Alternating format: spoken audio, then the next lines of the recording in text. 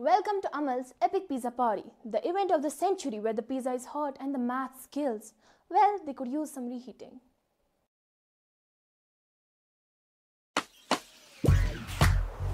This is going to be the best party ever. I ordered a pizza of radius 15 centimeters, practically a UFO. Do you know what a UFO is? It'll be the hero of the night. It's here.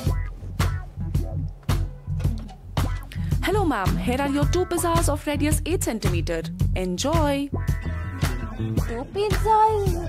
I think that's great. I got a pizza of radius 16 centimeters. Double the pizza, double the fun. Double the pizza? More like double the confusion. But hey, if there's extra cheese, I'm in. Look Amal, let's not get ahead of ourselves. Pizza math is trickier than fitting into skinny jeans after this party. Come on, Hafiya. 2 8-centimeter pizzas have to be better than a 15-centimeter one. It's just common sense, and I seem to have it. Alright Amal, let's crunch some numbers. Look, the area of a pizza is pi r square.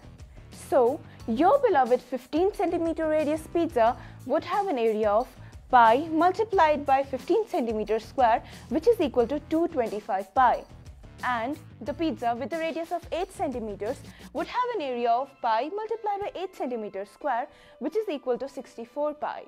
So, together they are only giving you 64 pi plus 64 pi, which is equal to 128 pi. 128 pi? That's not double the fun, that's double the disappointment. I've been bamboozled. Amal, you're just hungry. Everything looks smaller on an empty stomach. You must grab a sneaker. That's it. I'm going to call the pizza place. Hello? I had ordered a big pizza, but instead I received 2 small ones. I demand satisfaction, and by that I mean more pizza. Oh no ma'am, we will send you another pizza with a radius of 8 cm right away. That'll show them.